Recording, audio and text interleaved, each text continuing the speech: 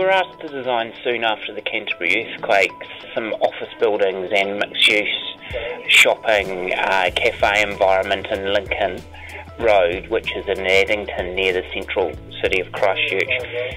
When approached this commission, our first reaction was this area doesn't have any places for people. Let's create a courtyard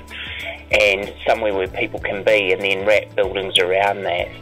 We took a human-centric approach and looked to put the cars in the back of this development so that people on foot, on bikes, could get into the office buildings and the associated shops and retail as easy as possible. After that, we thought forming streets and creating the corner was the most important thing, and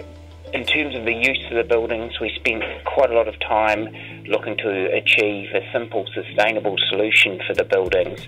and most importantly, enable very creative workplaces to occur that were both